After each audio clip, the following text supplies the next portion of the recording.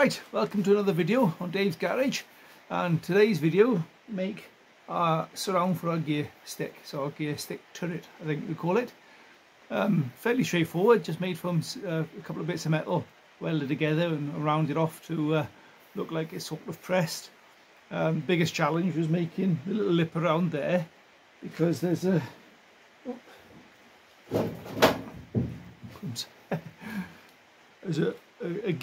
a gaiter that goes over it, a boot, and it's sort of got a shape inside that sort of needs that shape to go over.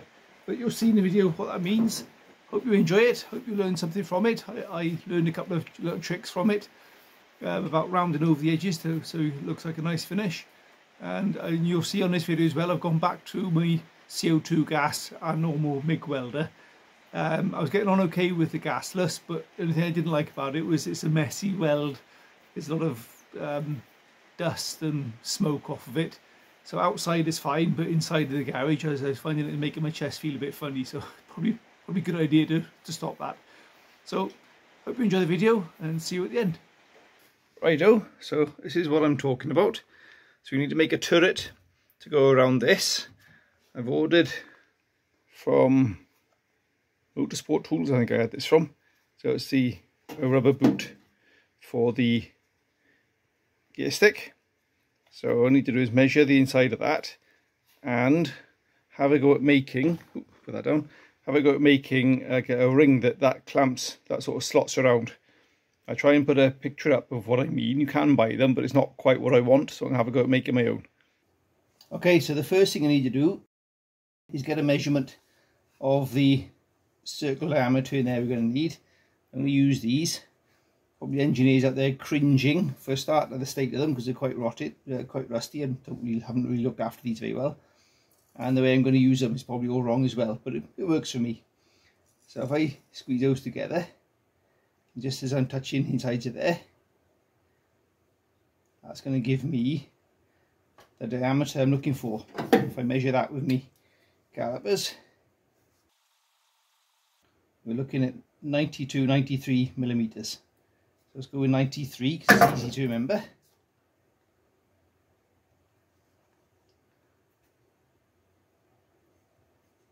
Yeah, that'll do us. That's a nice snug fit in there.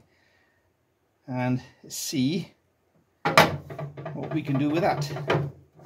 So grabbed a bit of steel and just given it a basic clean up, get the worst of the rot off of it. It was only just a bit of surface rust. If we find the centre of that-ish, this is probably just going to be a practice run to begin with.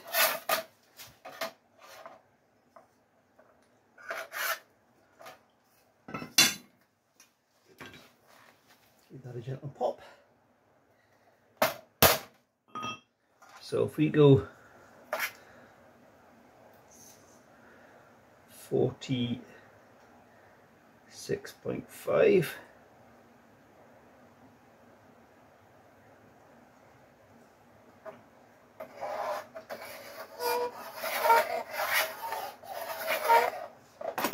no need to use that, we can use this, look. That should give us 93, okay. So it's no good me just cutting that out, because we want this to be turned up and out to grab hold of this section here. So we want an upturn, so we want to be coming in. Let's have a look. So if we come in 10 mil,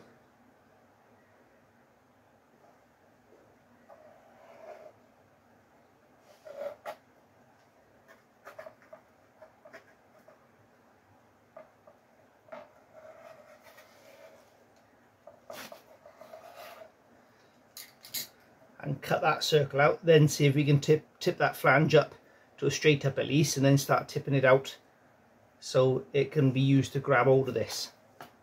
So let's give that a whirl. Smack a hole there.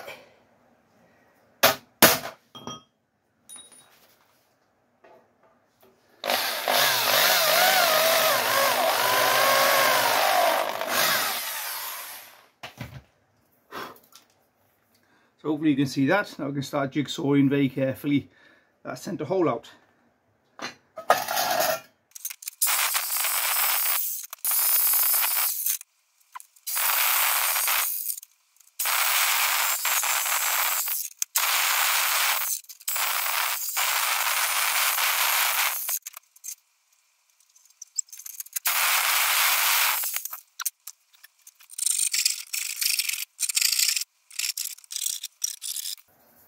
Okay, so now we want is something to tip this up with.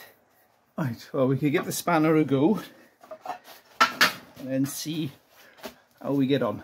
Hopefully you'll be in camera shot, you know.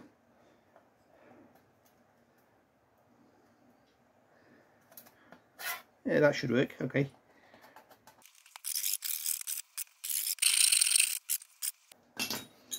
Okie doke.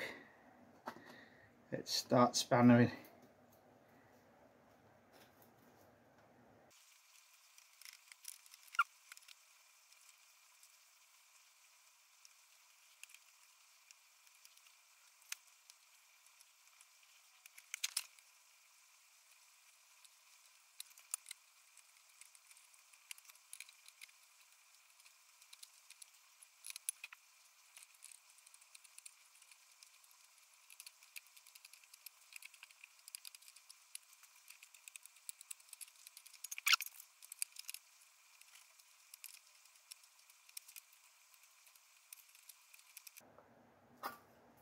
The trick of this is not to get too greedy on each pull. Just a little bit. It's quite time consuming, but it's, you can see what's possible with very, very simple tools. You don't need to be making presses or forming dies. A little bit of patience goes a long way.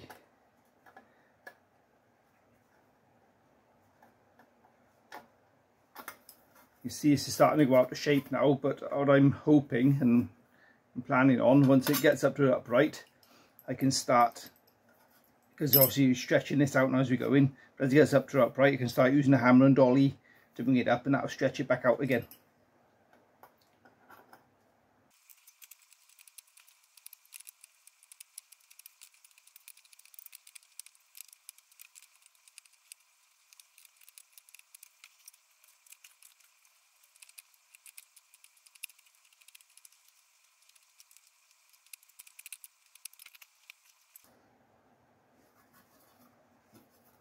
Right, I don't think we're far from using the hammer and dolly now.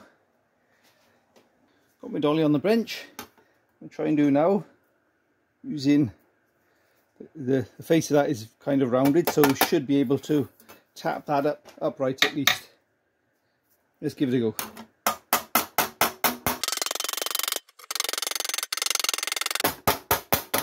At the same time, this should be stretching the metal out.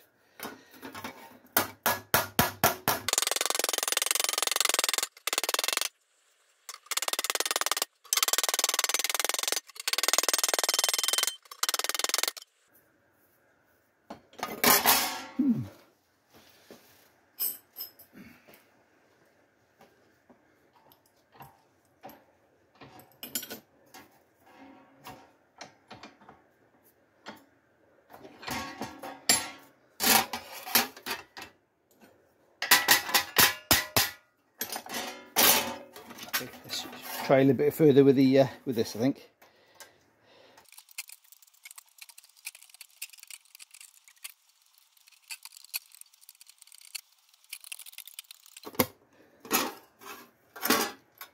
Slowly, slowly. Get something in there, I think.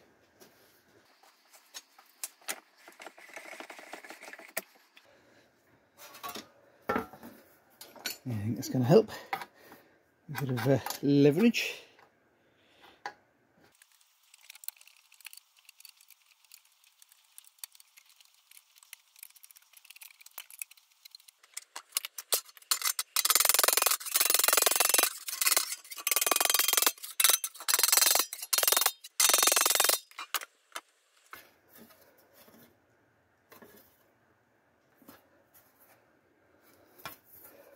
Right, let's see how we're doing.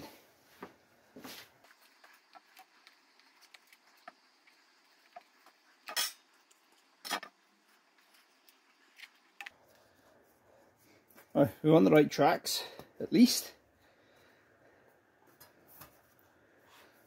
So what we want to do now is have these splaying out so it actually grabs hold of this.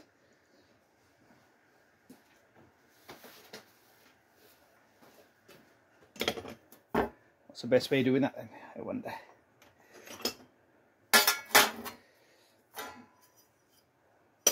Bum, bum, bum, bum. It's just a case of tapping them over. Let's just try and see what happens.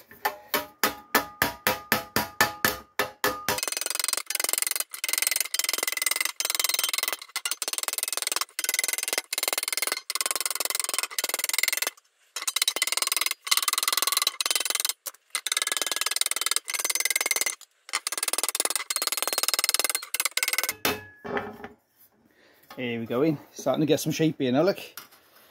You can see that, starting to splay over. If all else fails, just whack it with a hammer and it'll come to shape.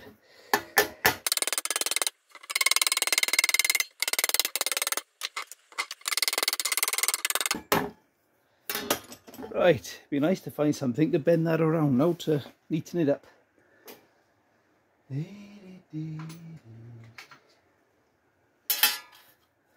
Something like that.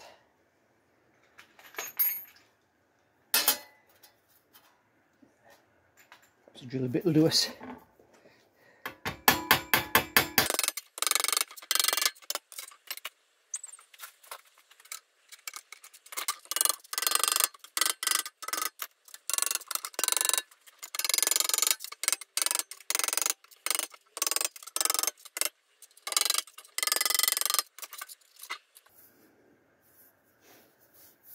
Smaller drill bit.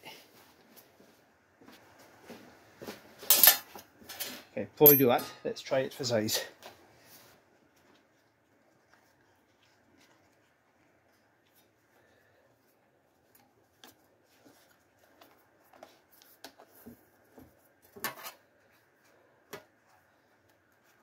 Oh, I think we're there. As it happens, we get too carried away with it. There we go. Marvellous. Right, okay, that gives us a basis for that. Maybe a little bit tighter. Just a tad tighter. Okay, that was 6mm drill bit. We'll go for a 5mm and see if we can tap it down around this now.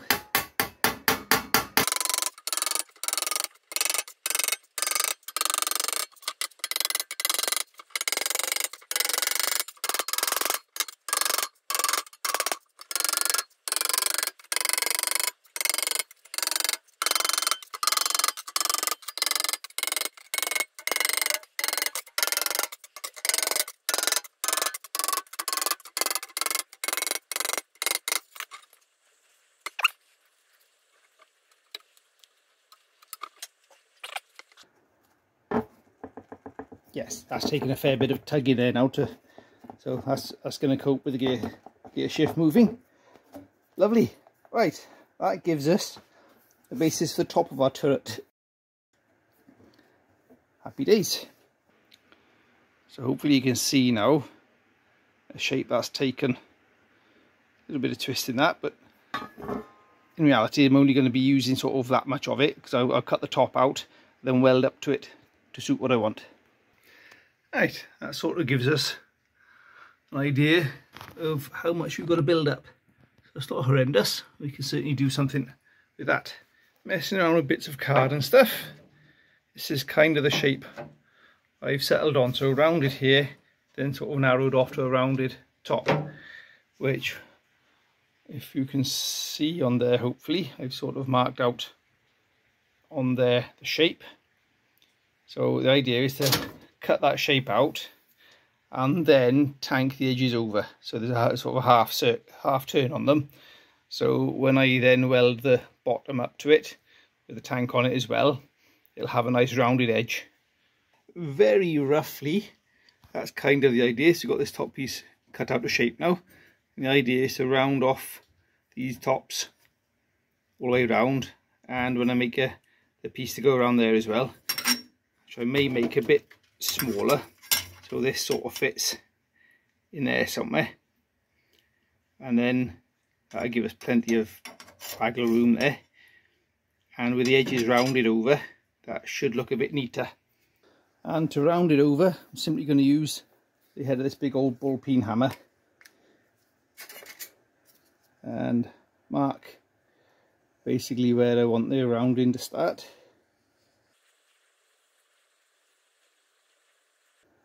And start tapping away.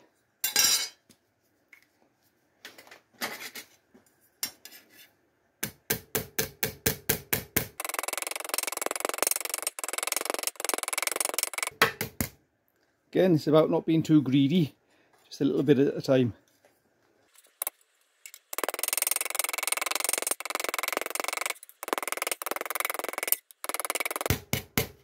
What I really need to get is a tanking die for my bead roller.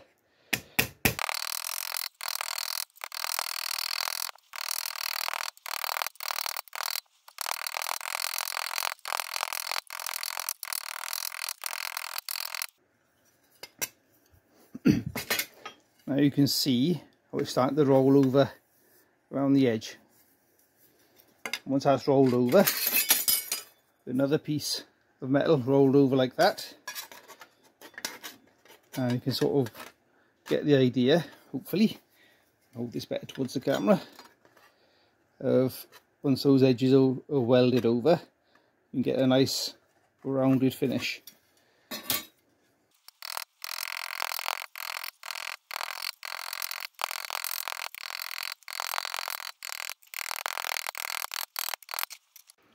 So you can see, he's straightening up of course, but you can see you're starting to get that rounded edge on it.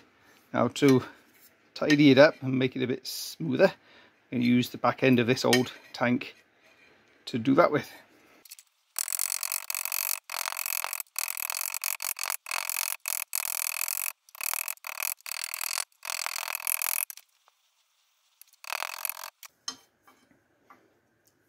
Lovely. Right, so I've very roughly cut out a shape. I'll clean that up before I go any further.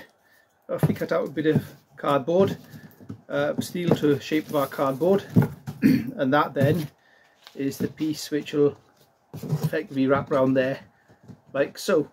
So I'll get that cleaned up and shaped up, and then we'll start beveling the top of it to suit.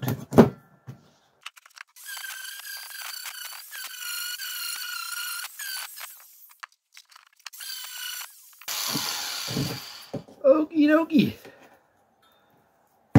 That's how to clean as well. Right, now we've got a nice clean piece of metal. We can start shaping it. Let's find something to shape it around.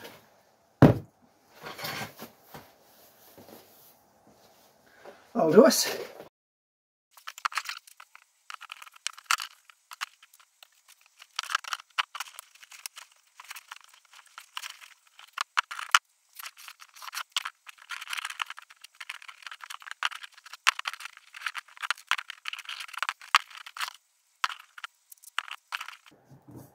A million miles away of what we're aiming for. Of course we'll chew this up better once we're onto the car.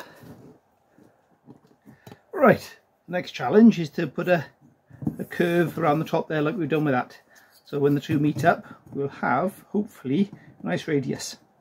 Hopefully with the ball had their hammer on there, we can work our way over there as we go around. Same again, we'll make a mark on it so we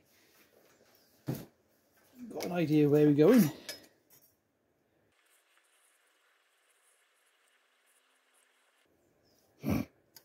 That's grown a bit. Yeah.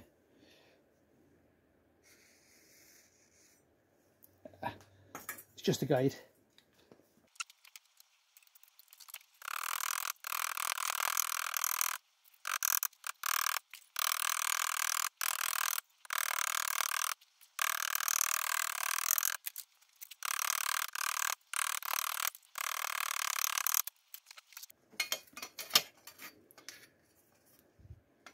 So hopefully you'll see now what we're aiming at is Try and get a side on view of this as best I can.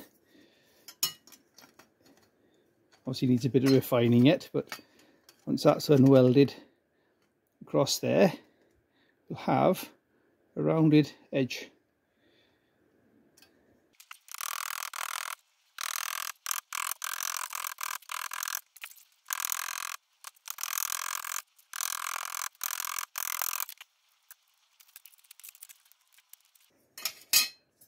I should have made this a bit longer.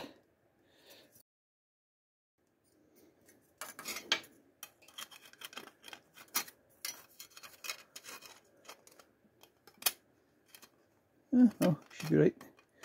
But I'll do it when I start to weld it. I'll start, you see, I'll start from the front end here and work my way around to the back end. Or what will be the front end rather. And in hindsight, I probably should have made these a bit longer, but I can always drop a little slot into there if I have to. Right, okay, let's keep going. This will eventually be covered in carpet anyway, so I'm not worried about it being super perfect. You can get a bit too anal with these things and spend a load of time making something perfect and then cover it up.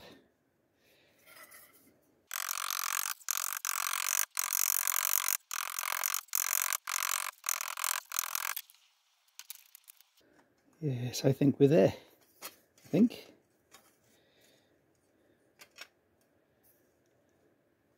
Yes, okay. It's time to start tacking this together.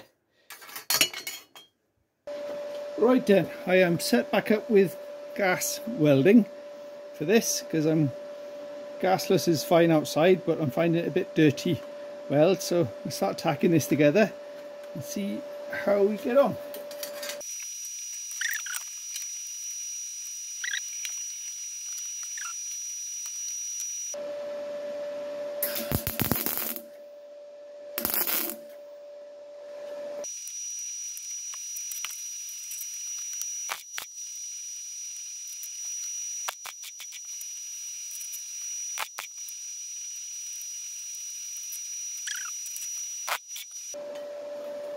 It's a cleaner weld than the gasless. The gasless has its place, but I'm back on the gas welding until I run out to see what it is.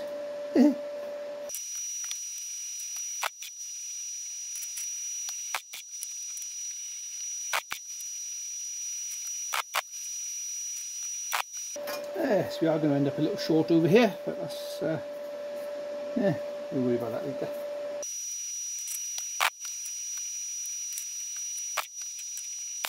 Right, that'll do us nicely for a minute. You can see now what we're aiming at here. So what I think I'll do is get the hammer back in the vise and can finish off these rounds now that we've got it together, and we can tidy these up so they're a bit neater. We are a bit short on the back end there, so that's a bit of a fail, but that's no worries, we can soon put a strip in there. I think the next thing we do before we get too carried away is size it up in the car and make sure it's okay. Yeah, that's the idea. By the time we scribe this properly into place, it'll fit down nicely there and sort of blend in nicely with the tunnel, hopefully. So that's not looking too shabby. By the time we've got a doobry on there like that, we'll be looking half about. With the hammer back in there, we can now go around tidying up in between the spot welds.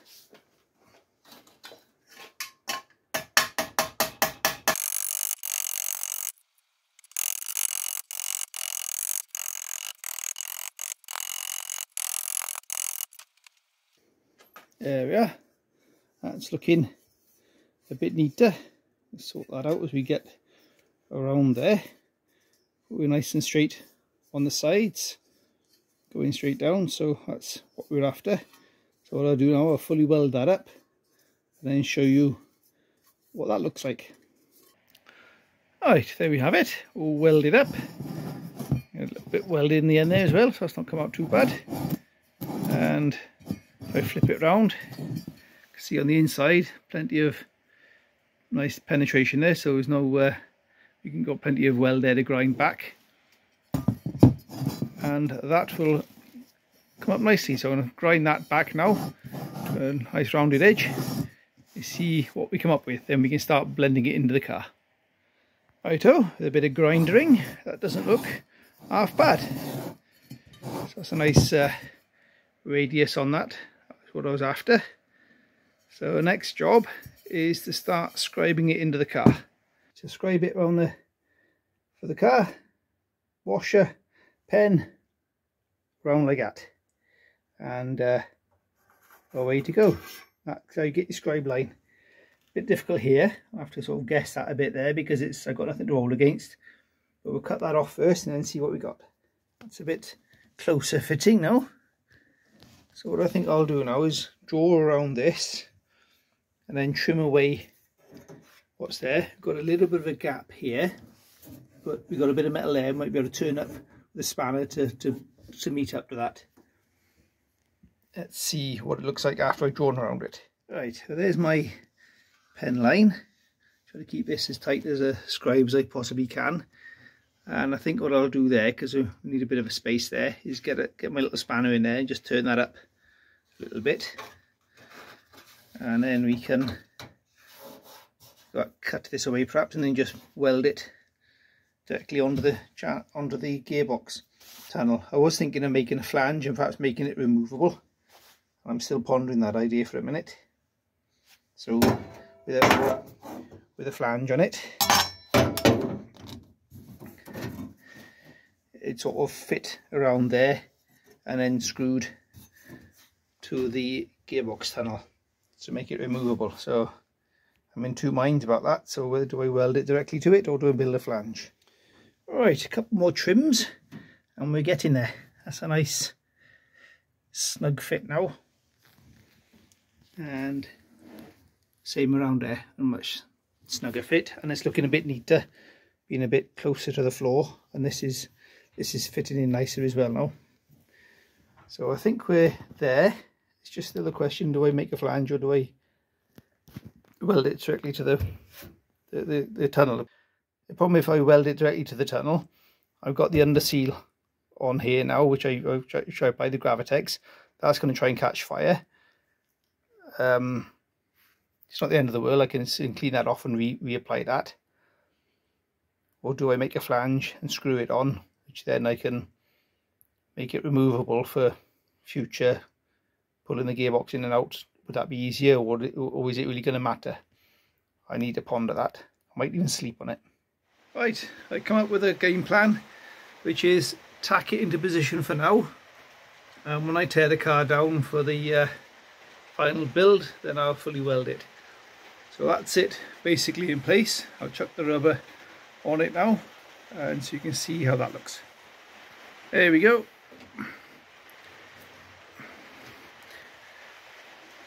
Lovely jubbly. So what I'll do eventually with that, whether I'm going to have some sort of centre console in the car or not yet, I don't know. Possibly I will. And then some sort of further gaiter over that. So that's just the first gaiter to keep the road noise and the heat and the fumes and nonsense out of the cabin. So quite happy with that. I think that's not come out too bad. It's kind of what I had in my head that I wanted. Like I say, once the car's torn back down again, I can then fully weld that. I suspect I'll have a few of those jobs to do, but that's future Dave's problem. While I've got the welder out, I've got the bumper brackets welded into place, and again a special thank you to Russell Lord and one or two others who have mentioned it as well. They've given me sizes for the centres of that, but Russell went above and beyond and actually put me a video together, which I'll include on this as well. So from centre line there, from where your bracket will go, is there. So you can term it as 33¼ inches or 84.4 in millimetre terms. Right, further to the previous video on fitting the radiator, may have a solution to the top hose problem. This is a hose from MX5, the one I got, my Mark 1, which I changed out because they were getting a bit old, so I just used it for mocking up purposes. And that would fit very nicely around there, lots of space around there, and just resize where that's got to go. So move the flange around a little bit. So I think that might be a solution to that problem. And one or two have mentioned that it's going to have an elbow on there to allow for movement on the pipe rather than a straight pipe. So I think that may be the way forward. Rightio, I think that solved that conundrum. So that's now fitted nicely in there. I put a bit of Halford's Finest on that as well now, so I'm not going to put the rubber boot on that until that's hardened off nicely. But I'm quite pleased with how that's come out. Like I said, I'll fully weld that once I've got the car broken down again. So thanks again for watching. Thanks for subscribing. Special thanks to Russell Lord again, and the one or two others that mentioned the distances for my rear bumper brackets. That's a huge help. You're sort of poking in the wind just like that, guessing otherwise. So I really appreciate all the help that comes in that way. And it looks like we've got a solution for our top rubber hose for the radiator as well. So it's a bit of rejigging there, but hey ho, that's the nature of the beast. So thanks for watching. Thanks for being a subscriber. Thanks for your comments. Very encouraging. It does give me the impetus to get on with these projects. It's sometimes I'm full of the joys of spring to get on with it, and sometimes like, but right, either way, I'm out here and I'm working on it, and it's moving forward little by little bit. So all good.